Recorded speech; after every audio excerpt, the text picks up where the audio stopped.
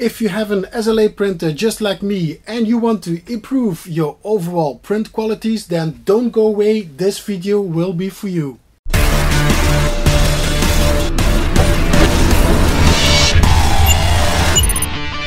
What's up everybody, and welcome back in another tutorial of diorama builders.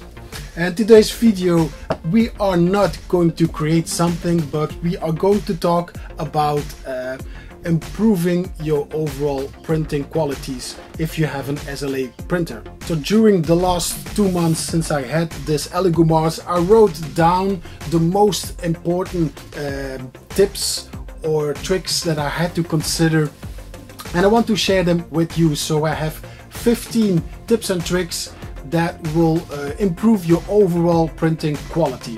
And I'm going to start by saying that if you have failed prints, it's mostly your own fault. So, please double check all the tips and tricks that I'm going to give you, because these will help and upgrade your printing skills.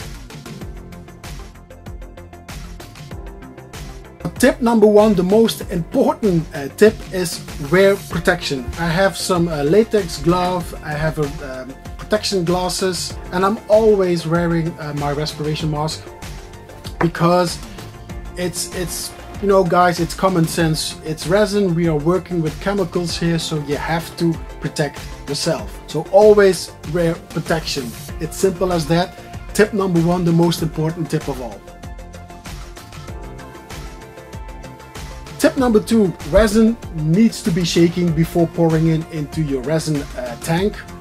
But when you shake it, don't do it like that, because this is going to create air bubbles, which you're going to pour in your resin tank and maybe could ruin your print.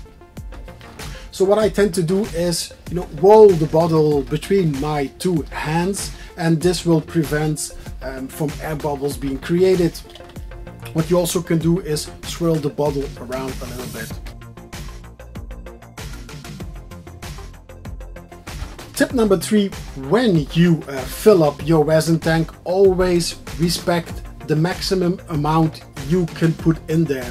Because if you lower your build plate and there is too much resin in there, it will pour over, and it's going to be a mess and very hard to clean your printer. Tip number four, before you start to print, make sure there is enough resin in the resin tank. If you use Chitty Box, after you've done the slicing in the upper right corner, there is always an indication on how much resin you are going to need. So double check it before you start to print. Tip number five is randomize your parts on the build plate. Don't always put the item in the middle. Use the whole surface of your FEP filter also. It wears off after a time, and you don't want this to happen in one single spot. Tip number six is print as much parts as possible in one single print. Whether you print one single item or fill up the build plate with the same item, the printing time stays the same. And of course your LCD and FEP filter will wear off less quickly. Tip number seven, flat prints equals speed. What does that mean? If you put something like that flat on your build plate, it means that you will have less layers to print, which equals faster prints. And also that means that you will wear off less quickly your LCD and FEP filter also. So the flatter you place your parts, the faster it will print. Tip number 8, check if your build plate is level. To be honest, I have this Randomize for 2 months, and I only had to do it twice. It never moved since, and I always got good results. But again, if you have an important print, check if your build plate is level.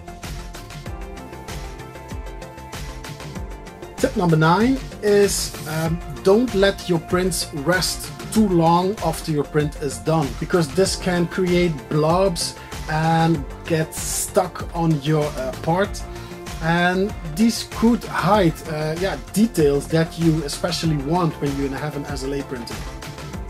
And also they are going to be much more difficult to remove afterwards when you're doing your post-processing. So if you do an overnight print, make sure your print is done at the time you wake up, so you can immediately start by taking care of your prints.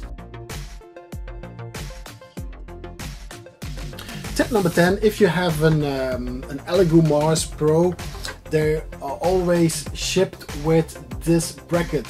And what it does is, when your print is done, this will tilt the build plate and get rid of all the excess resin. The only complaint that I have with this is that if you have a very high print, you can't use the bracket because the print will knock against this screw. So I hope Elegoo could take this issue in consideration when creating other printers.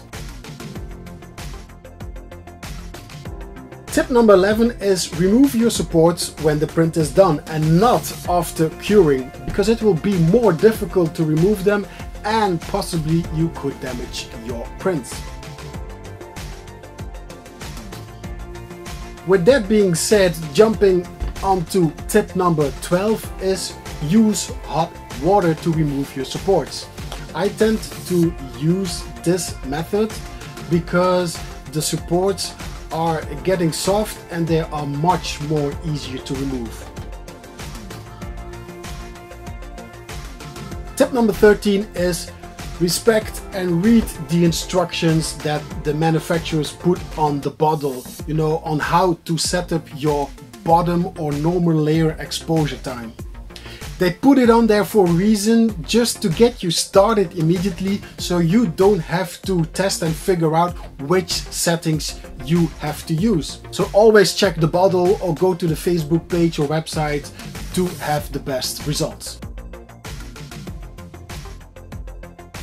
Tip number 14 is about temperature. Always check the temperature of the room where the printer is located. If the temperature, for example, is too low, the resin will have a higher viscosity, and which will make it less runny, especially when the build plate is leveled between layers, so it won't run smoothly under the build plate. So always check your ambient air temperature, which should be around 20-21 degrees Celsius.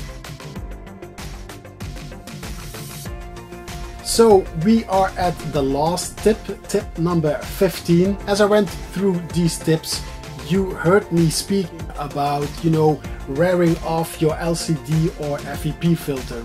Remember that these are consumables, the LCD and the FEP filter, and at some point you'll need to replace them. It's best practice to have spare parts of these two consumables. So I really hope you learned something today with these 15 tips and tricks which will help you upgrade your printing skills. I'm also going to create another video about, you know, how to set up your slicing software, also with tips and tricks which could benefit you.